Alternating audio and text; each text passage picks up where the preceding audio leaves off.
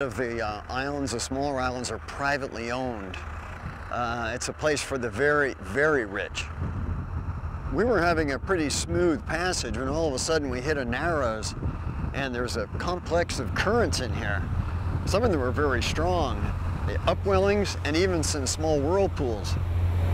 It's very rich in sea life with the strong currents, so as a result, not only lots of fish, but you got lots of eagles and lots of seabirds.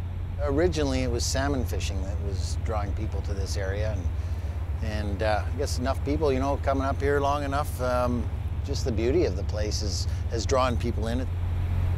In the northern part of the Georgia Basin, we've seen an increase in recreational facilities that people have built. Private homes, summer homes. We've got a lot of people that live out here now. They're a short boat ride to somewhere where they're a short car ride to a major center.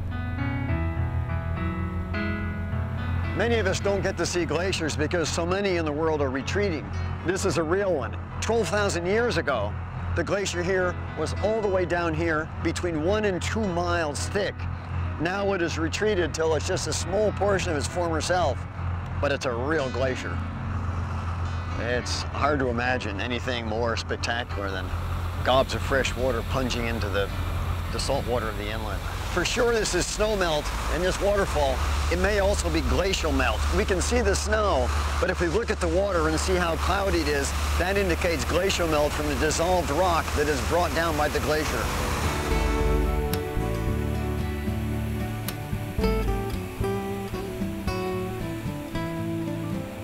The removal of most objects is no problem, but they're about to remove something really big and unwieldy from the boat, and it could swing around and do a lot of damage.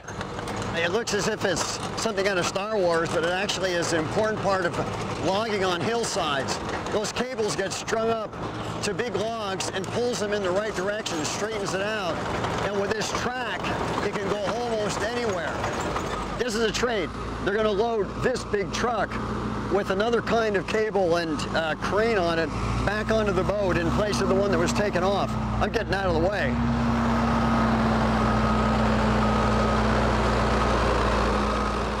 This is a drilling machine. In order to get to the timber, they have to make a lot of roads, and that involves drilling through rock, filling them with explosive powder, and blowing it up so they can actually get the equipment up to the site. It's fun and games to figure out what this next piece of machinery is coming on. Along with the other new piece, is going to take up all the space that the crane occupied. I was hoping with an empty deck we could have some dancing going on tomorrow night, but it looks like it's filled up with stuff that I didn't anticipate. The forest trees that don't go to make lumber go to make pulp, especially the hemlock tree, where countless thousands of them are ground into very fine chips and brought down here to Powell River and processed in this pulp mill to make paper. The Canadian pulp industry used to be one of the most flourishing in the world, but the costs of production are now so great that they can't compete with other places in temperate climates where the trees grow much faster. So it's a dying industry, but here it seems to be doing pretty well. The town of Powell River in British Columbia is a pulp mill town, but they found that the cheapest way to build a breakwater to protect the inner harbor was to take old Liberty ships. They're made out of concrete and reinforcing steel. They were used in the North Atlantic as supply ships during World War II, and they make a fantastic and cheap solution to the problem of the waves in Powell River. It's hard to know whether it's more a monument to the heroes of World War II or to the engineers who came up with an inexpensive solution to a sea problem. Whatever it is, it's strange. Here's the plane. Well, there's Guy. How you doing, Guy? Good. Yeah, will this be a safe ride? Absolutely. Oh, well, that's just traveling around in a boat, you don't get an accurate view of what the country really looks like. And to get that, you've got to get up high. You've got to go up in a plane. Ramp the arm product viewer, JPB, about 50 parts. Ramp the arm will be overtaking the local area. The coast of British Columbia has thousands of miles of channels and coastline. You might get the impression that that's all there is. But very slowly you can see the magnitude of this country. And now things change. You begin to see what immense and rough country this is. I never realized how much clear cutting went on here, but people tell me that the worst part of it was back in the early 20th century. Okay, now we're up about 3,000, and we begin to see the higher peaks. The highest peak in this part of British Columbia is the highest peak in the whole state.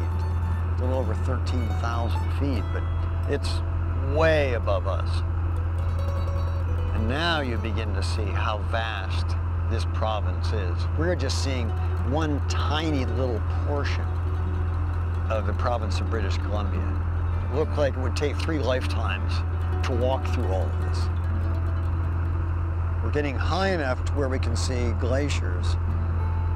This used to be covered by a glacier more than a mile thick, but here, by 10,000 years ago, it was mostly melted. And the mountains have actually risen a few hundred feet. Now there's a glacier. There is a glacier. It has a reddish tinge. The local people warned me about that, and they said it's actually an algae. And now we can see how vast this country is. It's broken crags that have been smoothed off by glaciers. And there we go over Butte Inlet. It must be 40 miles long. The portion of British Columbia we see from the boat is tiny indeed, but the combination of the working coast and ecotourism gives a glimpse of a future that reconciles industry and conservation. Much of the vast interior of northeastern Brazil is semi-desert. One mountain range rises steeply from the plains. It has created its own ecosystem. The Chapada Diamantina, the Diamond Range. Join us next time in the Americas with me, David Yetman.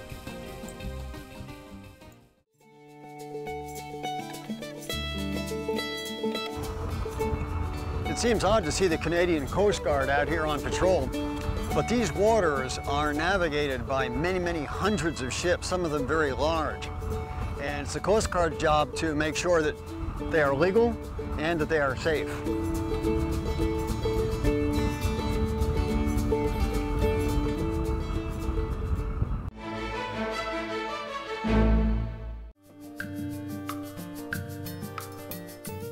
Funding for In the Americas with David Yetman was provided by Agnes Howard.